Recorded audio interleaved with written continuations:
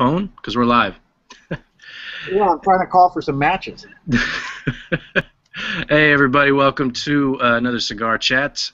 Broadcast live on CigarFederation.com and broadcast weekly on the Armed Forces Radio Network. Thank you to all of our brothers and sisters out there throughout the world who are keeping us safe and fighting for our freedom. We appreciate everything you guys do.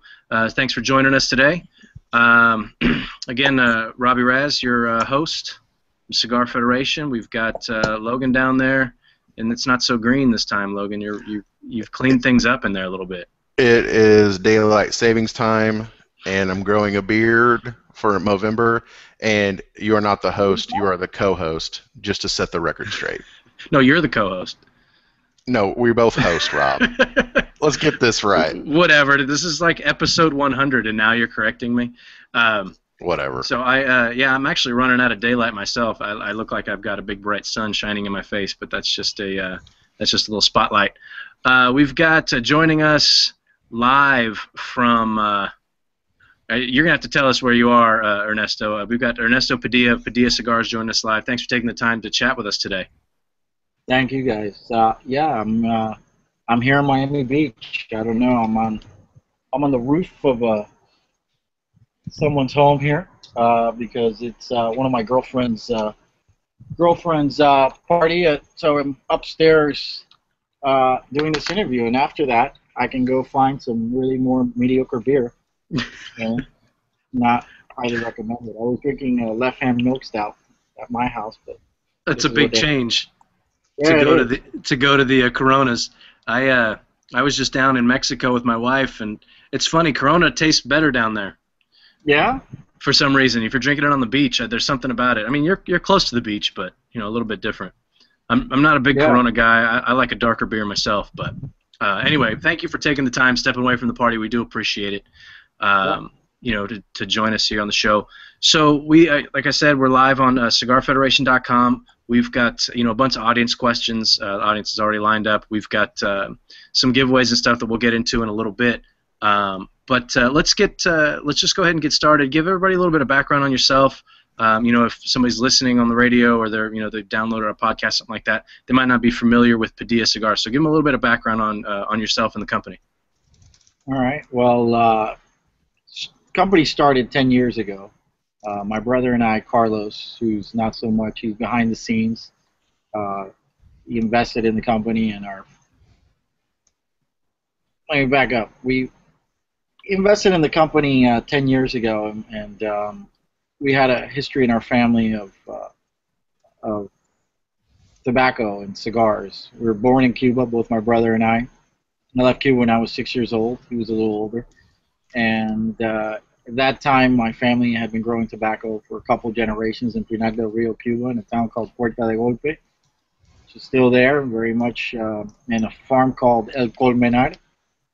And my father, grandparents came from Spain, from the Canary Islands of Spain, which is a big tobacco-growing island right off the coast of northern coast of Africa there, belonging to Spain, volcano island, volcanic island.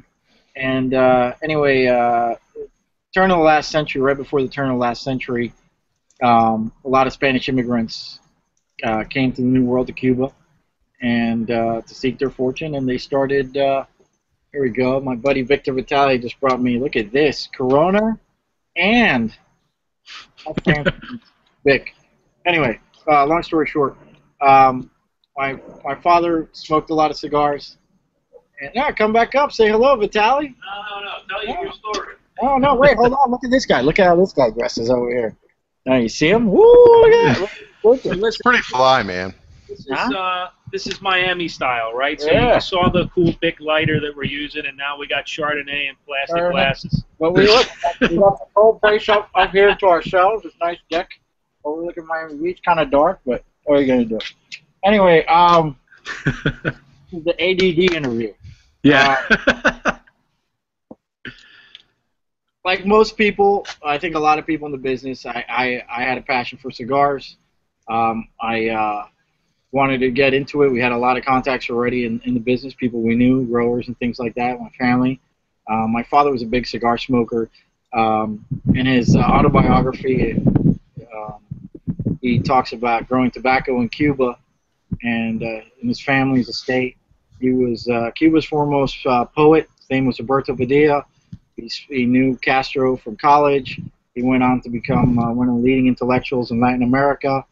In 1969-70, he published the book Fuera del Juego, and the Castro government did not like.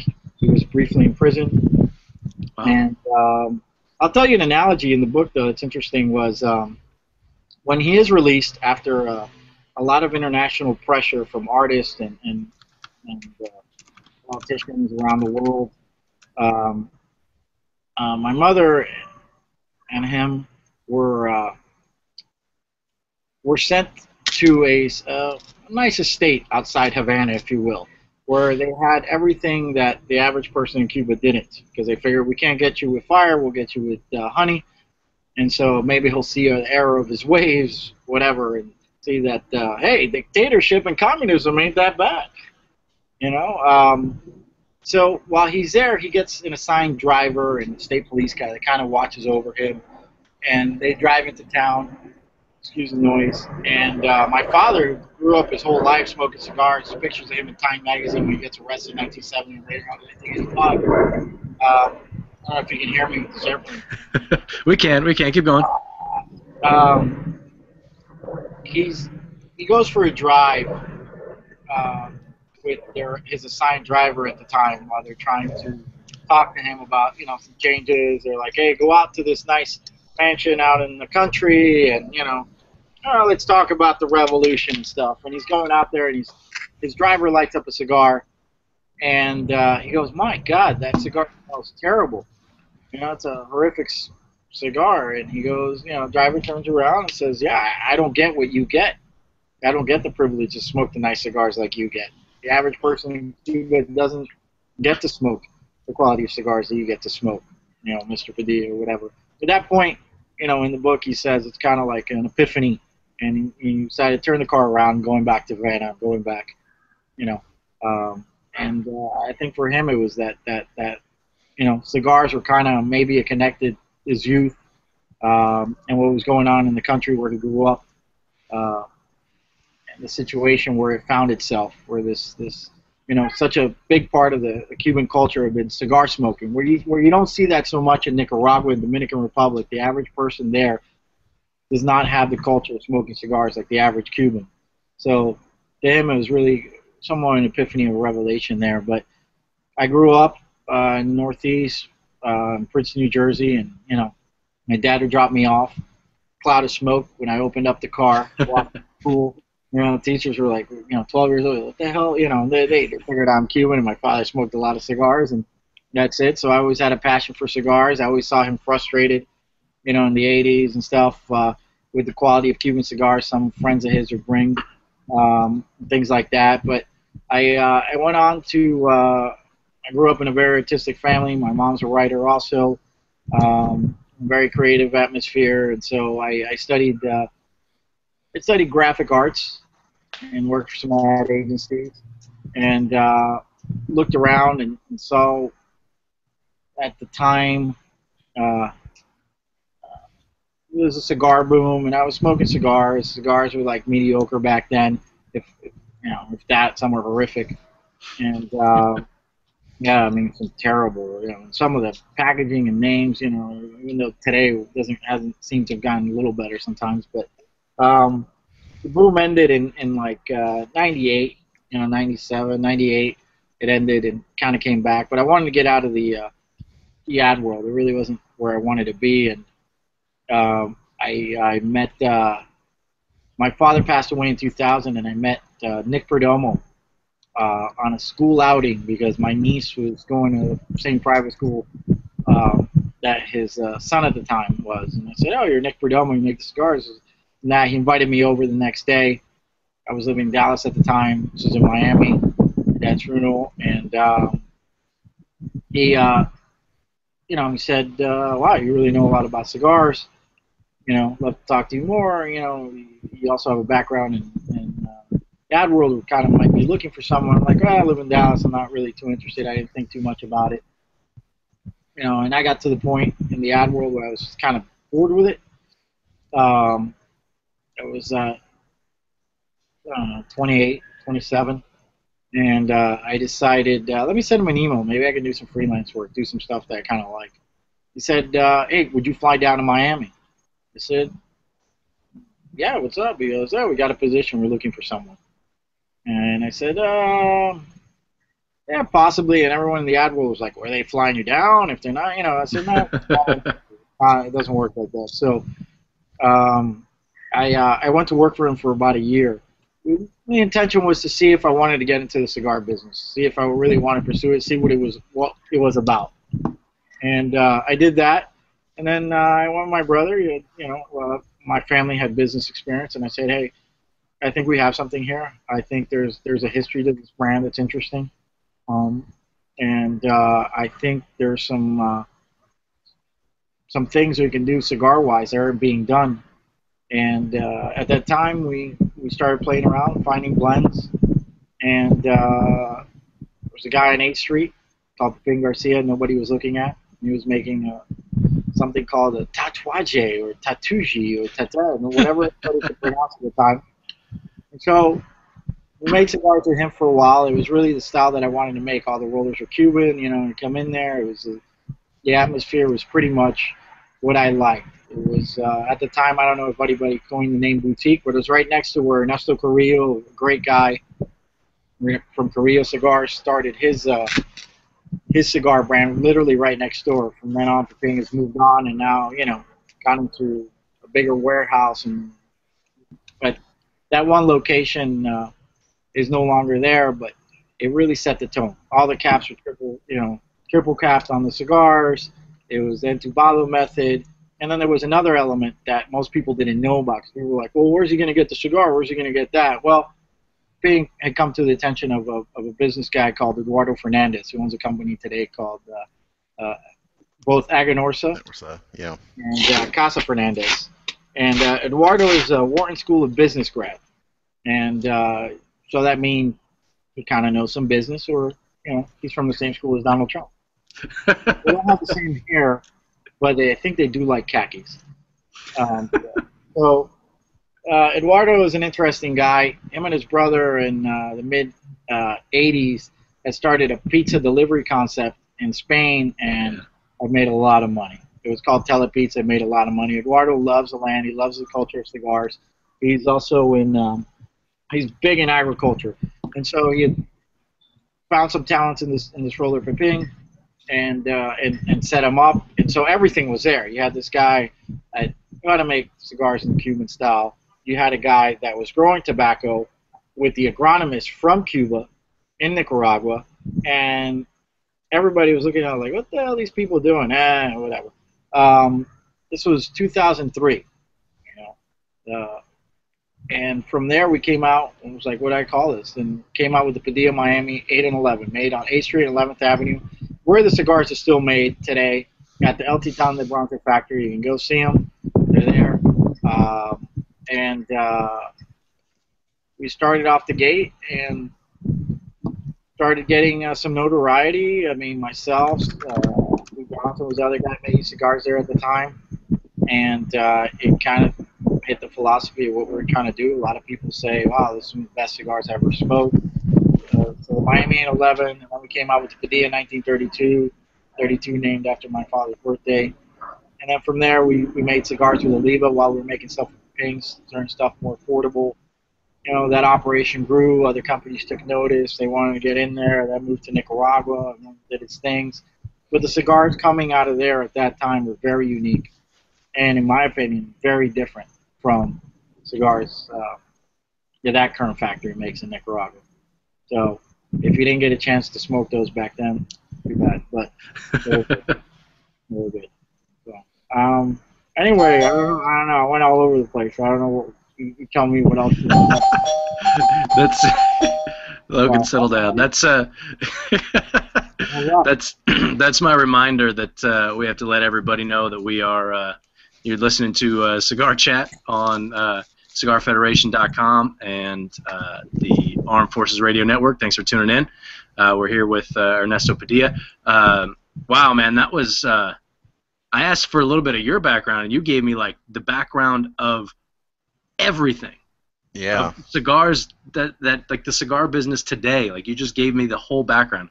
That was I kind of forgot that we're doing the show and there's people watching, and I was just listening, man. That's good history, man. Wow. That's I I mean had a some of question. that a lot of that stuff that I mean a lot of that stuff are things that I know, but a lot of it is it's just a different take on it. So thank you for giving us that nice little little history there. Logan, go ahead. Skip Martin is in the chat, which, Skip, thanks for joining. Skip. Ernesto, he wants you to attest to how comfortable the Roma Craft shirts are, and he wants to know why you're not wearing his shirt. Yeah, right. Yeah, this guy, Skip Martin, I've known him since he had a store back in Texas and stuff, Yep. and then he came out with this brand with a nice skull on it, and I was like, hey, man, I like that. Why don't you send me one? He's like, yeah, man, I'll send you one. He's got like Sorry, you sounded just like him. That was very good. That was a very good Skip. It's like it's not Florida but it's close enough. It's like every Instagram post from this guy is Florida. I mean, I don't know. He's like bathing in it. He's all up in it, loving it. That is genius. Amazing. Oh, man. It's like some Egyptian Taliban cotton. I don't know what the hell it is. That's about right. 100% Egyptian cotton. We can move on now. That's amazing. That was too funny. You sounded just like Skip. That is awesome. So we we covered kind of the early part of Padilla when your cigars are being made in those factories. And so you guys have kind of gone through a rebranding over the last few years. I mean, you've gone with changed the bands around, changed the look. Give us a little bit of background on that. What was the impetus of the change, and how has that been working out? I mean, you guys have been obviously much more active. Yeah, there you go. This is the Padilla Vintage Reserve box rest with a broadleaf wrapper, Nicaraguan fillers. Yeah, I guess a lot of people have seen the Lion. This is our Connecticut box of Connecticut's.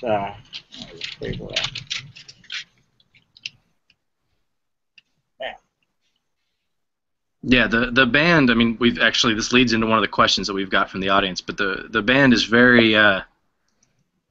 It's like uber masculine, if you could really even say that. With the big lion head on there, and we thought about using unicorn, but Illusione had that covered. Say that again. So we thought about using a unicorn, but Illusione had that, so we couldn't into that. Yeah, here it is, man. He's not growling, he's not fighting, he doesn't have his mouth out. I don't know if you can see it too well. Yeah, that's Crouching Tiger, Hidden Dragon. Yeah, it's just a very self-assured lion. Here's a Padilla Vintage Reserve box. It's a mix with some traditional Cuban-style elements. Mm-hmm. On the outside of the box. You can see it here. So, yeah, a lot of people ask me about the branding or the band on this cigar, which I did, and I worked with some designers and stuff. At the end of the day, if cigar sucks, it doesn't matter what the label looks like. It's true. But I really think that the effort put in these days to create bands is the shittiest in the history of cigar making. Did I say shitty? I'm sorry. That's all right. We'll go in and edit that out. To all my friends, to all my Navy SEAL friends, just working here on Forces Radio, they know me. No, but seriously, it's just a really sad time for the graphic design elements in cigars. I think there's some great design that's come out, but for the most part, yeah, I mean, really bad, really sad, and I'm saddened. You're saddened? I am saddened. I know. Listen, you have a male, primarily a male industry like the cigar business. and then you have one like single malts or Scotch, and they've managed to keep the integrity of the packaging and the look, and even certain brands out there have done some modern things, which I can't freaking pronounce the name, but I enjoy their Scotch, but have kept that some traditional elements and kept the seriousness of the product. I love microbrews, and I think there's some out there that have done very enjoyable, but you know, the flying monkey or your ass on fire or whatever the hell the names they come up with, that's great. It can be fun for a while. After a while, it's like, okay, we get it. It's a monkey in a squirrel hat. I don't know, or whatever the beer name is. And some of that's transferred over to cigars. And in my opinion, I just think it distracts from the product and the seriousness and the effort that it takes to make this thing, because it is definitely a more laborious product than making beer.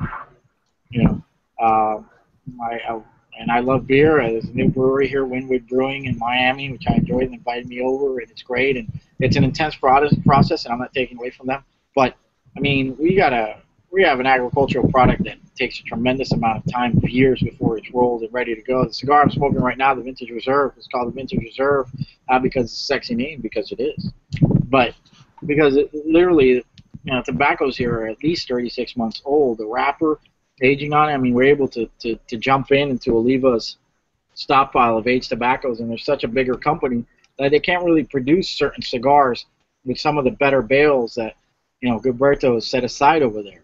So it really is a perfect thing for more of a boutique company like Padilla to utilize. So I don't know what the hell the question was. I got lost in it. But, being uber masculine. I mean, I don't know. I wanted something was iconic, and we're now using it on ashtrays and T-shirts, and people love it, and some people want to get tattoos on it. But I think it signifies not just my brand, but really what cigars are about. Like I said, this line isn't, doesn't have his mouth out about the EU. It's just a symbol of power, a symbol of elegance at the same time. It's a beautiful animal. It's an animal that's been used in heraldry throughout the ages, as you know, sure. And it's been used many times in cigars also. I mean, in this one, I particularly loved the photograph that I saw when I replicated. So, did you design all the artwork? I do. I sketch it all out. I work with a friend of mine, Chris, and I've worked with other designers here, and sometimes I'll design a band and then I just completely tear it apart and go from there. A lot of times I do cutouts. I cut out elements from different bands to see how the embossing will look, because it's very hard to get to know what you're working with. Designing bands is a very intricate thing in the sense that it's almost like a sculpture. It's a 2D sculpture. You have embossing, and also the product, the band going around. How does it translate? How does it read? How's it going to look? How's it going to photograph? What do you want to convey in the band? In this particular band, printed by TSO in Holland. These are the people that do Davidoff, and then the other bands are printed by Vrydag, which are the people who do the Opus X band, for example. Two of the top packaging printers in the world, very serious about what they do. This particular one, each one's has a serial number, because we want to give that feeling of a special cigar. I mean, even on the box itself for the Vintage Reserve, it's numbered. They're all individually numbered, yeah.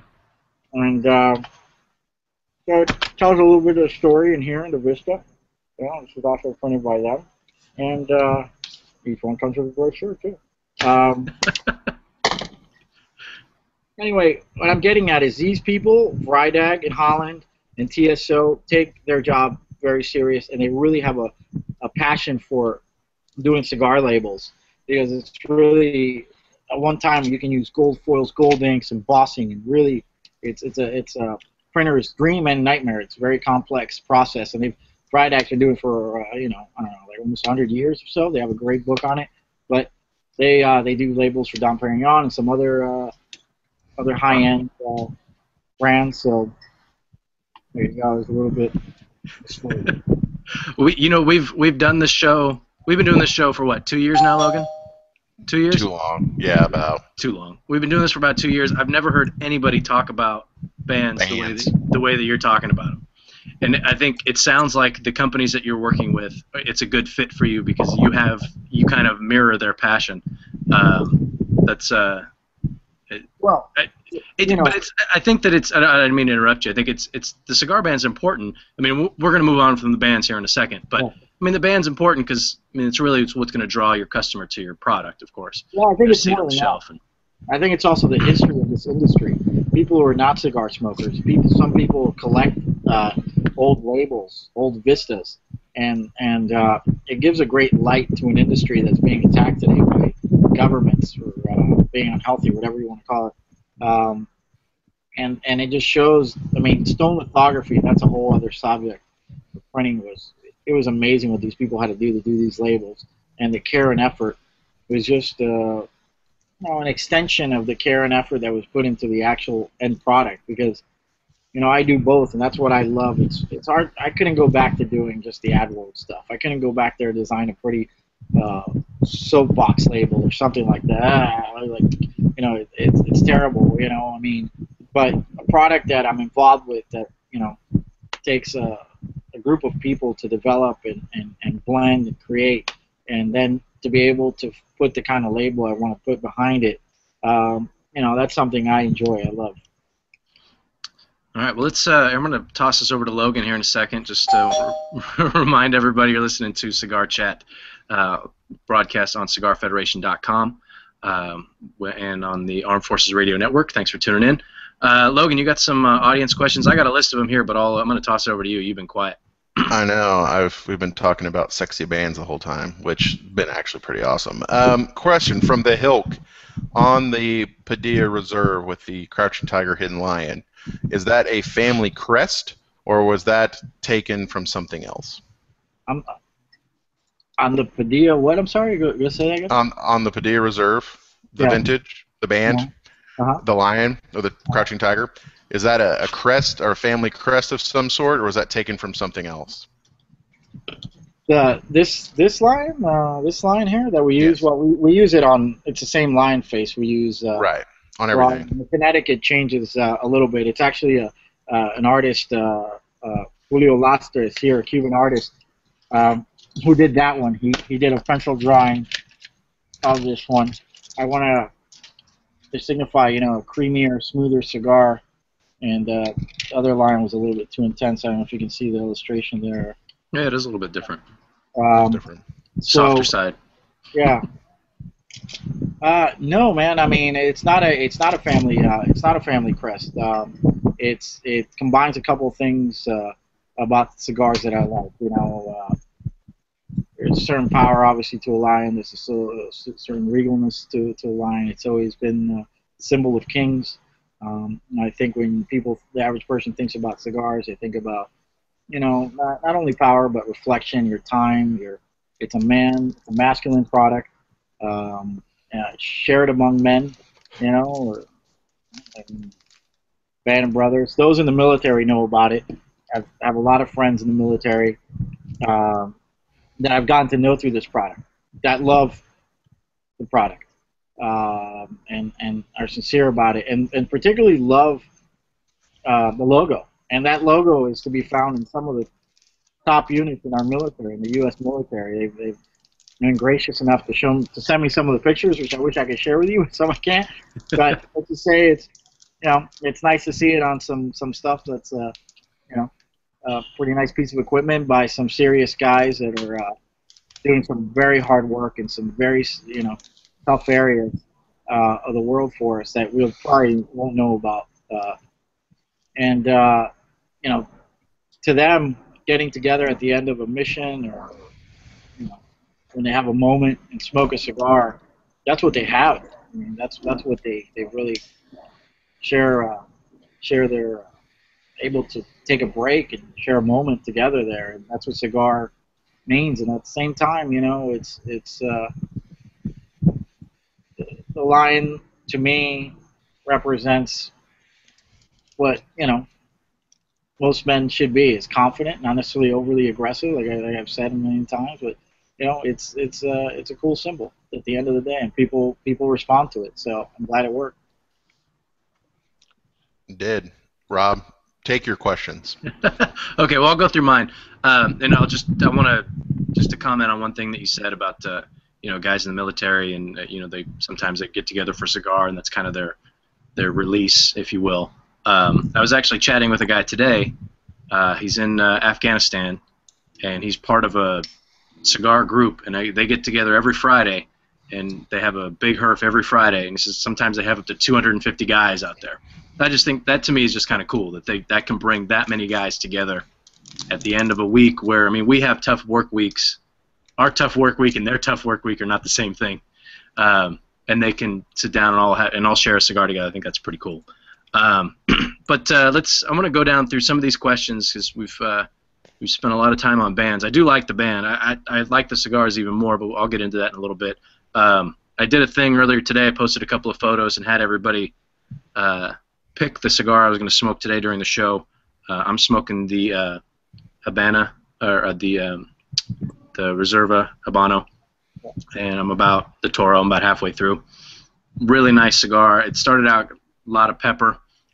For me, a lot of spice right up front. Mellowed out. It's got nice earthy notes. Some coffee in there. Not a lot of sweetness, but just a little bit on the tail end. It's for me, it's very enjoyable in the Toro size here. Let me go down some of these questions I've got from this one from Halfway. I'm not sure if he's here tonight or not. He says, where do you see the cigar industry going? Is the trend of the larger, stronger sticks going to continue, or do you see more of a return to more of a traditional cigar? I think the traditional cigar has never gone away.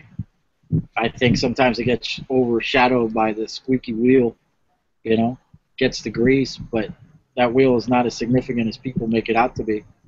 That's a great answer. We've asked this question a lot. Sorry, I didn't mean to interrupt, and I want you to continue. But that's a great answer. I've never heard anyone say it like that, but I think that's a great answer. Keep going. It's a business. It's a business. And so that means that, fair enough, if all of a sudden, putting Krispy Kreme donuts around a cigar is going to sell more of them, you're going to see people put Krispy Kreme donuts around a cigar and try to put them in a box to sell them. If you see, hey, cat turd is the hottest thing on a cigar, you're gonna see an idiot put cat turd on a cigar.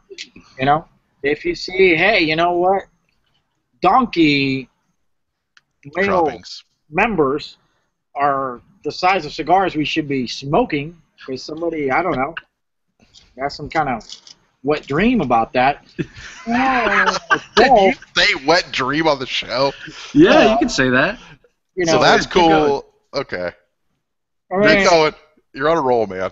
Yeah, it's like, if you want to smoke a donkey strong, whatever, or an elephant, I mean, then, hey, God bless you in America. But there's a reason why people, for 500 years, it's not like they didn't say, hey, Pedro, why don't you smoke a 70 ring gauge?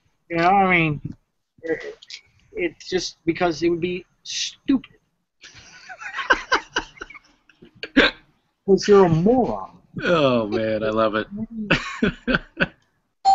I love it. Legend of Zelda playing idiot. I don't know. I mean, what can I tell you? Where's the cigar business going? No, seriously. I think it'll always be here. I think, of course, we're all waiting for the guy who's about 200 miles south of me to die. Or as most Cubans in Miami hope, slowly asphyxiate to death and throw himself in a cauldron of tar or whatever. Mr. Castro over there, and his brother Raul the douche, and then they got their crony Maduro in Venezuela. It's just a loser pot of people down there. I don't know what's going to happen there, but that'll probably be obviously the biggest change. The ability to blend with Cuban tobacco. But we have families. I still have land in Pinar del Rio and grow tobacco, and they have to grow for volume and how the structure is, free market, man. What's that? Adam Smith, the baker, the whatever. I forgot the freaking the quote about it, but basically, if you let people pursue their interest, society as a whole will actually benefit. You know, the baker's interest is to make a better loaf of bread for a decent price. Somebody else makes it for a better pizza price. That doesn't work down there. There's no incentive. The incentive is, if you're a cigar roller like the ones we have in Miami, is to steal whatever tobacco you can, sell it to the tourists that come to the island, and try to make a couple more cents or dollars, whatever you can, to survive, because communism sucks. Socialism sucks. You know, let's face it, it doesn't work, you know. Without getting into the big political spectrum of it, you know, and capitalism is scary, and it sucks, you know, sometimes.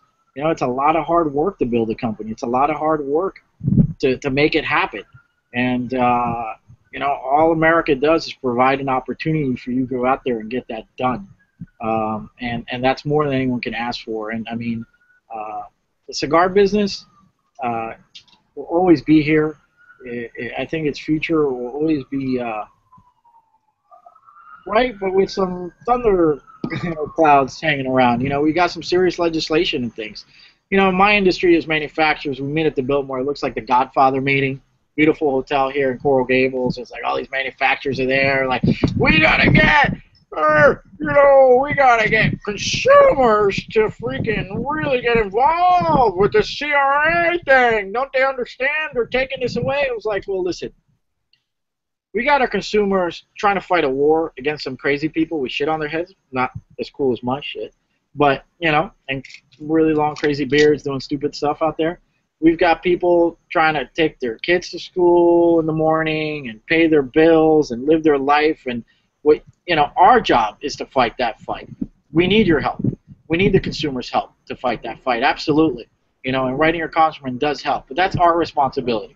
What you can do is to continue to enjoy the products and to continue to speak about things. And, you know, hey, look, there's a blonde. Sorry, blonde was too distracted. That's our thing. You know, you can't. It's a tough battle. We've had some crazy things where the S chip was looming. This might sound crazy, but how it was written at that time was $10 a cigar tax. Can you imagine that? Wow. We have to be careful.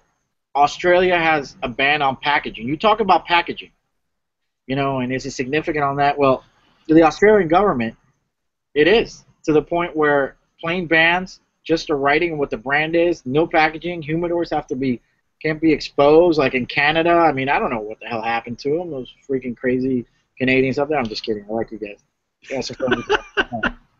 Seriously, what the hell happened? You know? They might look down at the crazy Americans down here, but at least we can enjoy cigars. This is the best country in the world, period, and the best country in the world to enjoy a cigar. I mean, you go to Europe, people are paying serious money to enjoy a cigar. And my mom, believe it or not, I bring up my mom. You know, she's Cuban. She grew up with my father smoking cigars. I smoke too many cigars. You know, I don't go crazy on the cigars. I'm like, yeah, that's what I do. Hey, you smoking a lot of cigars? I'm like, that's what I do. Smoke cigars. Your husband smokes cigars. You're Cuban. Hello. You know? And so I was in New York City, and I saw an oncologist there, not because, you know, I see him, and I'm not trying to say, well, this is a healthy product. Don't get me wrong. But I was kind of curious because he was a specialist, I found out, in oncology in New York, a top guy. And I said, hey, man, I got to ask you, what if cigars, that's kind of, you know, oncology or, you know, study of cancer or whatever, treatment. And he said, listen, it help, nothing in excess. Yes, there's a lot of health issues associated with tobacco and things like that. But at the end of the day, what better way for me and some of my friends to relax with a cigar, you know? And the benefits, you know, are there. You know, stress is a tremendous factor for causing a lot of issues and things like that. So, I mean, cigar to me and to most guys that I know is just the opportunity to get together and enjoy the product. I will tell you there's a big difference from when I saw my father smoking cigars to what I see today, where, you know, a cigar, a whiskey, a wine, a great beer shouldn't be the reason for the show. It should be an accompaniment for, you know, the evening. And so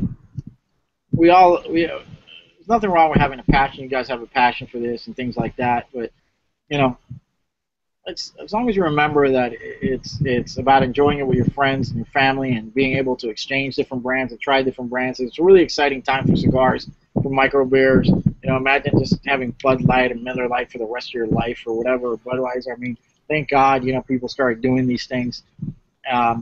But again, you know, we live in an era where it's draconian. These laws that just come up out of nowhere, and we're such a small industry. We're not big tobacco, and sometimes the big tobacco is not on our side, but I don't think they are. You know, we're primarily a small family business. I mean, a lot of family businesses here. You know, small business. I have a small business. Not a, you know, I mean, I have to park my 900-foot yacht on the other side of town. You know, I mean, the guy from Philip Morris, he's got like 2,000. You know, but like have one. But no. But it is it's small business. It's small business, and it's good things. You know, there's great people in this business. Gotten the opportunity to get a lot of help from these guys in many ways, and so you know, Jonathan Drew, Carrillo, Olivas, my friend Victor Vitale, who's letting me use his thing. He's visiting me from here's his new Tortuga 215. Check it out. I think you're gonna enjoy this. This was made in the same factory made my original Series 68. Actually, I turned them on to him, and great cigar. So I don't know. I rambled on there for a while. We're gonna have we're gonna make sure that we get Victor on the show here sometime soon. He's gonna have a lot to live up to after following you. After following you, man, you are. You're a handful, man. I just have to ask you one question, and you just go. I love it. Like I have nothing. I'm just sitting here, I'm just watching the show, just like everybody else. Pretty much, yeah. Hey, Logan, go ahead, and I know you got a couple of questions, and we've got some giveaways to do and things like that. I know we've got what, like 15 minutes left. 12. 12. Okay, so we're getting pretty close to it. So there's so many people. There's like 35 people in the chat. I can't even keep up with it. Just rapid fire through some of your questions. Why did you discontinue the 3 Padilla lines in 2011? Was it to make room for more lines, or was there another reason?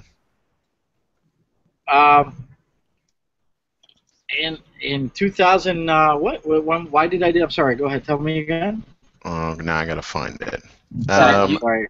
You got that thing. Something about discontinuing lines. Yeah, discontinuing lines in 2011. Yep. You know, we wanted to step back in order to go forward, and sometimes you need to take a couple steps back to go forward.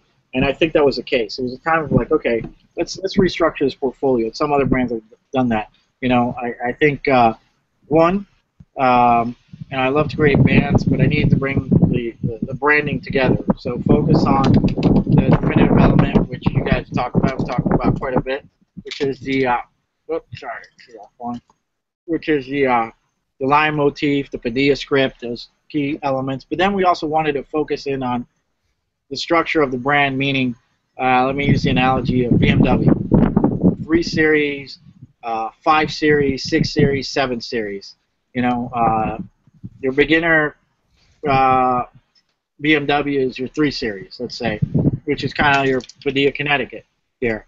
And you go on to maybe the 5 Series, if you will, and you know that's the Vintage Reserve that you guys had out there. Vintage Reserve and Vintage Reserve Maduro with a San Andreas wrapper. And then from then we wanted to get into some really nice blends, some even more complex blends. They're all great blends. They've all got great tobacco.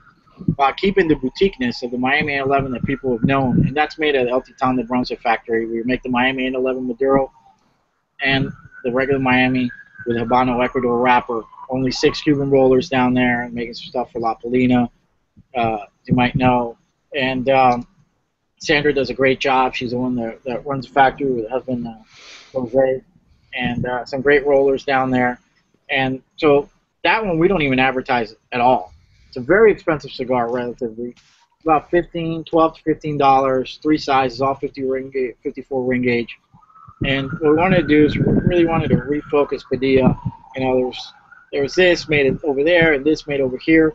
We make our cigars. Some of them are made in the Oliva factory, the Vintage Reserve, the Padilla Reservas. Padilla, Connecticut, and then when I gave the distribution, national distribution, international distribution in Europe to Oliva, Jose Oliva was in accordance with me that, a big part of the Padilla brand was Miami, was the Cuban element of that. How the cigar is made, how it's processed, how it's fermented, all that. Um, and we want to get back to that. It's literally still made on 8th Street and 11th Avenue. And that's why it's called that.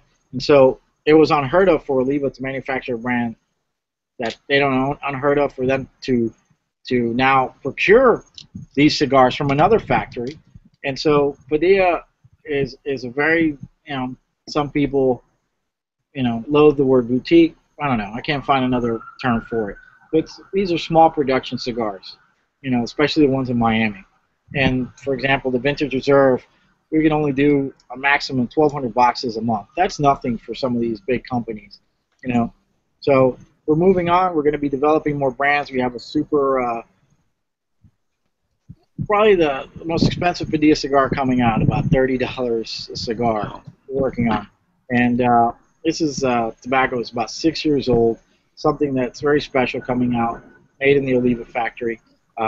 Still tinkering with that, seeing when we introduce it. We've only got enough to make 6,000 cigars of it. Wow. That's it. We might do something else in the future with some other things, but the idea is to continue to reintroduce consumers to Padilla. In 2008, when the economy sucked or whatever, we did a lot of online business, and we did some things with some factories which I ideally wouldn't have wanted to do. And beginning of 2012, we had to make a decision, and there was a big, nice check wave in my face. It looked like that. And then, it's not easy to go tell your partner, who's your brother. Because one thing is, like, if you fight with your business partner, you're probably, that guy's an asshole, you're never going to see him again. When it's your brother, you're going to fucking see the guy at Thanksgiving, whatever. So you don't want to, there's a passion, but there's also a business side to things. And I said, you know what, we're going to have to turn that down. And he was in agreement. It was time to refocus the brand. I don't know how familiar viewers are how cigars are distributed in the United States, but for the most part, very few companies in the early 2000s, 2000, 2001, had their own in-house sales force. Only the big guys, General and Altadis, and Romeo and Julieta, and Partagas, and these big brands really had the capital to cover the whole United States. As smaller boutiques started getting power, like Oliva, who has a 19-man sales force throughout the United States, and someone dedicated just to Europe. It's a very expensive sales force to maintain out there. These guys that you see out there, all that is a very expensive thing to maintain. And so there was an opportunity there. Oliva, I'd worked with them almost since the beginning of Padilla. And it's something we had talked about many times. The timing wasn't right. Either the SJIP happened or it didn't happen. And I was, how to do anything with the catalogs at that time. But they always felt like I do, that Padilla was a premium brand for the more serious cigar guy. And that's where we wanted to position it. That's what we wanted to do. And they agree with my philosophy. And right now we're over 850 accounts, and we're opening more every day. Retailers might have been worried, but wasn't in the catalog, or wait, they didn't put Big Mega and this and that. There's great manufacturers out there. Oliva's one of them. El Titan de Bronce in Miami is one of them.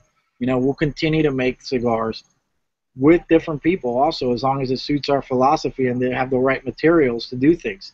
Eventually, maybe one day, Cuba will open up, and at that point, the country I was born in will go back and make cigars there. But to me right now, making cigars in any other country but Cuba is still away from, quote unquote, the Padilla brand's traditional home. So till that day happens, we'll continue to work with people who are serious about making cigars, have the resources to make the cigars that we want to make, and share the same philosophy. So it's an exciting time. I think it's a great time for cigar business, some great brands. There's a lot of noise, a lot of people with a lot of brands out there. But to make a consistent product is where you're going to win. Well, I'm telling you, man.